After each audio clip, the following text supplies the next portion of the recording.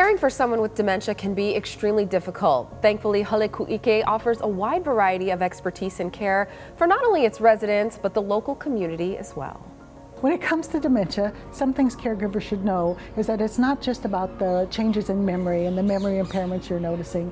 It's about the changes that are going on throughout the whole brain. So many functions are affected, not just memory. Hi, I'm Dorothy Colby, Director of Community Engagement at Hale.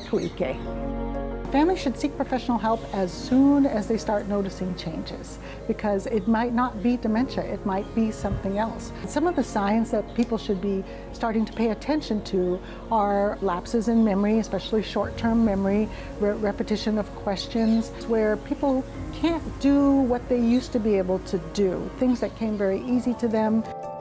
When you start to see a pattern and it's out of the ordinary, that's when to be on alert. Make sure you get a good geriatrician, get a full physical workup. Finding out earlier is better, so you can find out the cause, what kinds of treatments might be available to help, and also to get the support for yourself and the person that you're caring for.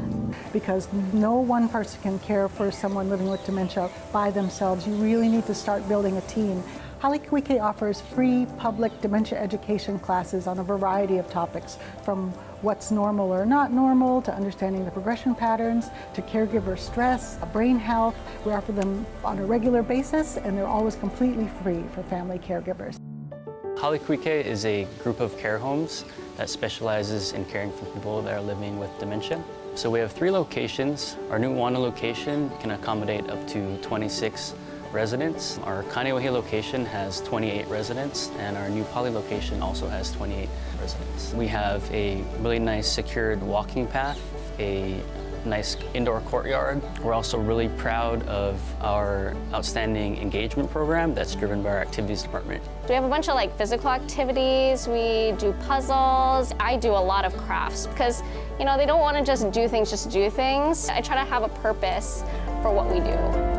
I am really grateful for this place. It's not only changed my mom's life, but it's changed my outlook. She really enjoyed the activities and the exercise here, where when I was trying to say, okay, Mom, let's do this, it was a chore for her. If anyone wants to learn more about Hale, they can go to our website at halequike.com.